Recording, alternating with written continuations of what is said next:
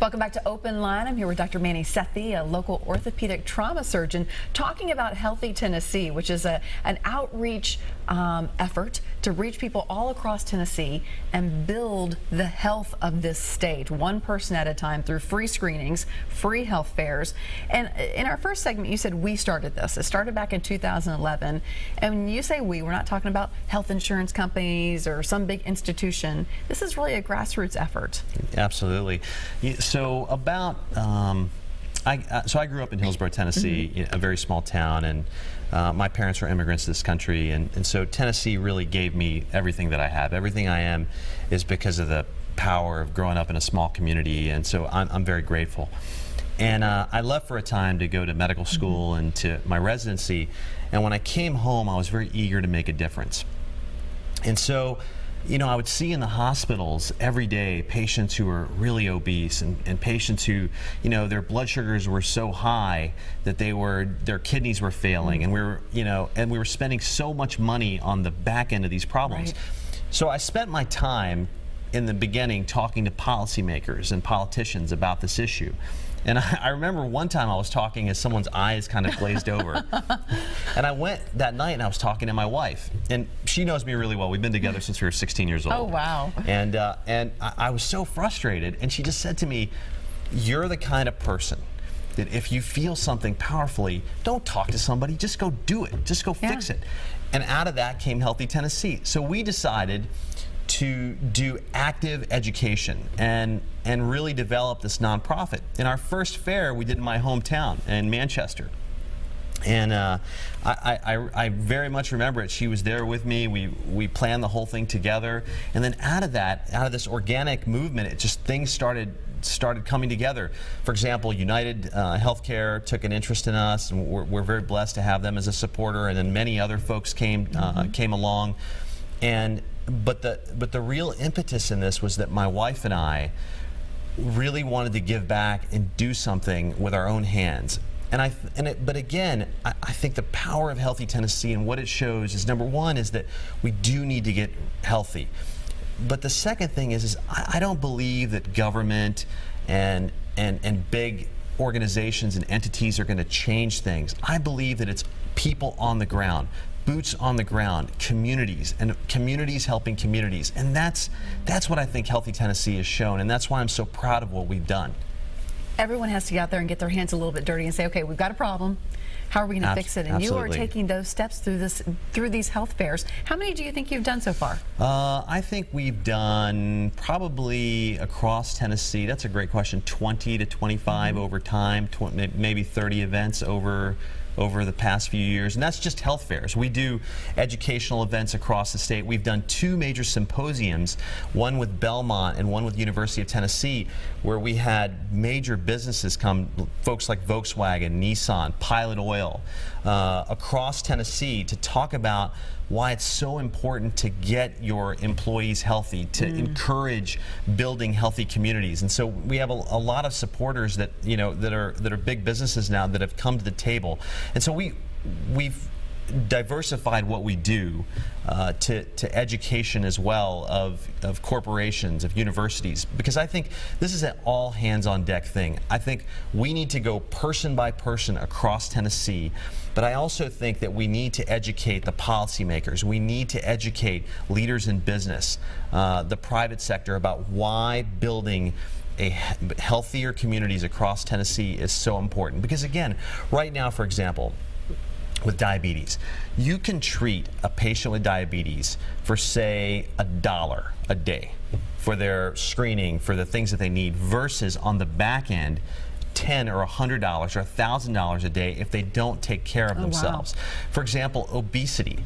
If right now, with a patient who's got a BMI, a body mass index of over 30, of over 40, that person is going to be prone to so many other problems that research has shown that you're spending about $5,000 per patient who has a body mass index that is over 30, for example. So there are statistics that really, I think, are powerful, that treating patients on the front end and really educating folks is so vital and so important. And again, I think doing it community by community, engaging communities, getting community leaders involved, getting your local representatives involved, getting business leaders involved, getting the local doctors involved, getting the local nurses involved. And that's the other thing I just want to say, is that there are folks, for example, like Colleen Welch, who is the former dean of nursing at Vanderbilt, and she has been somebody who's been really influential in my thinking about nursing care across Tennessee and how that's so important to what we do.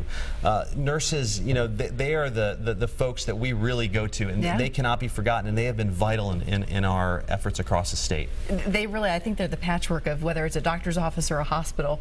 They really do make everything run, and they know the ins and outs of what's going on, and even in patient care. Absolutely. I know that when my little guys had open heart surgery at 8 months old, we can't say enough of the nurses. They were by his bedside for 24 hours straight, never left. It was amazing. And our nurses are amazing. And when it comes to those health fairs, and whether it's people going to them or the doctors that have decided to say, yes, I will be there, you know, I think it's easy when it comes to your health, if the doctor's deciding to be in or out. It's easy to do something. It's also very easy not to do something. And so for people to step up and say, A, I want to make a change, or B, I want to be a part of that change, it's big. Yeah, it's very big. And one of the most rewarding things about these fairs is that, you know, in the beginning we all get together. One of my favorite parts, and we pray together, and we talk about what we want to get out of these fairs.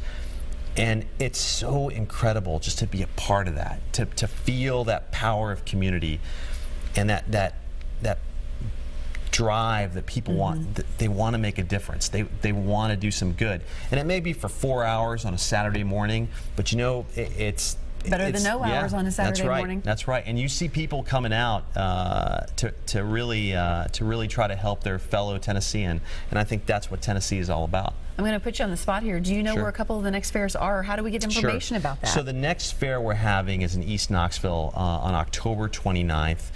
We're actually doing this in partnership with Second Harvest Food Bank. Wonderful. So recently we've been partnering across the state. One of our partners who's been very supportive is United.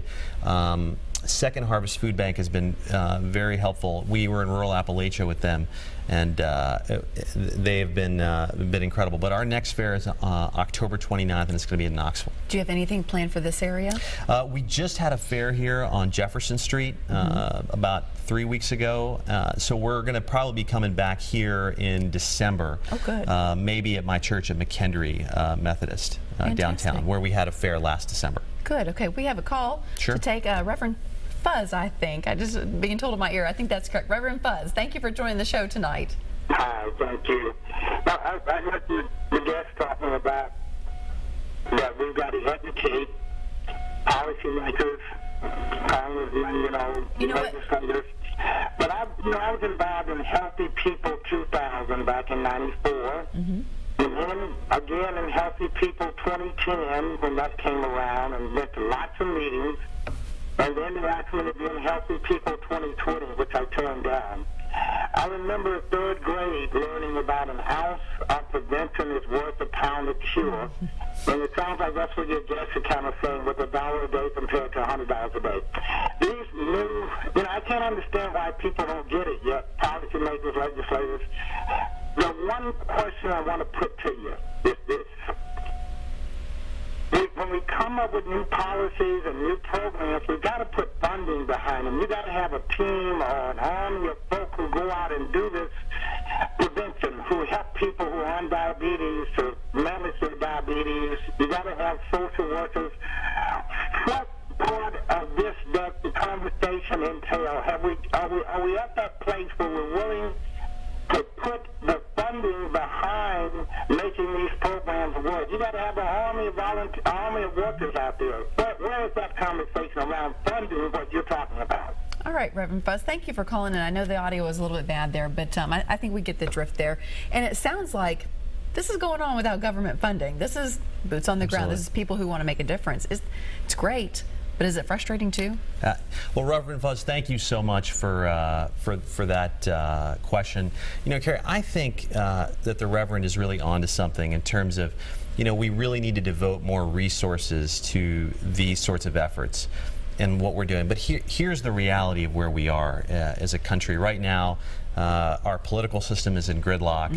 I'm a surgeon. I'm a doer. I don't, you know, I can talk about things for a little while, but then I want to go do things. Right. And I just believe that in the future of our country and for healthcare in general, I just think that we have to really start to believe in our communities and our fellow man. And I think that educating our citizens, I think that's what we really haven't done yet. And I think through Healthy Tennessee, we spend very little on these health fairs because we're a nonprofit organization. And again, we depend on the local doctor coming out, the local nurse coming out, the local social worker coming out. But the Reverend is correct that instead of waiting and investing all of this money in sort of developing our ICU care, our intensive care unit care, maybe what we should be doing is focusing on the front end of that and developing programs to coach diabetic patients on how to keep their sugars down, etc. There's a great program right now where a gentleman, a colleague of mine, has started a company where he actually coaches diabetic patients for different companies and has health coaches. And that's what we're trying to do in Healthy Tennessee actually as well. But what they show is that there is remarkable control over the blood sugars, and patients do better when they have someone that they can call, when they have that one-to-one relationship. But I see no reason that we can't do that within our communities across Tennessee. But certainly I think, Reverend, there is room in our state and federal programs to do that. And I think sometimes when we're not treating things on the front end, but then we fund things on the back, and then we can say, well, look what we did, and here are the statistics to show it. Because when you don't have the disease spiraling out of control, because you've done work on the front end, maybe you don't have the statistics to say, look at us, we're making a difference. That's right. You know, and so it takes a different mindset. I think it takes a wellness mindset. That's right. You know, let's nip this in the butt before we get there. So and I also think it's just, look, right now, if we are in the 40 or lower 30s in education, and we have all of these problems with our infrastructure, we can fix those things if we're not spending so much money. 38% of our budget, 38% of our state budget right now goes to healthcare, and that's on spending on things that we could treat so easily with very small changes in our behavior. And so I think that on the federal level, on the state level, if we changed our thinking, I think we could really have results. And I think that's what we're showing. Yeah. On that note, we're going to take a quick break. More to come with Dr. Manny. When we come back, we'd love to have your phone calls. If you call in, we'll get you lined up during the break. Stay with us.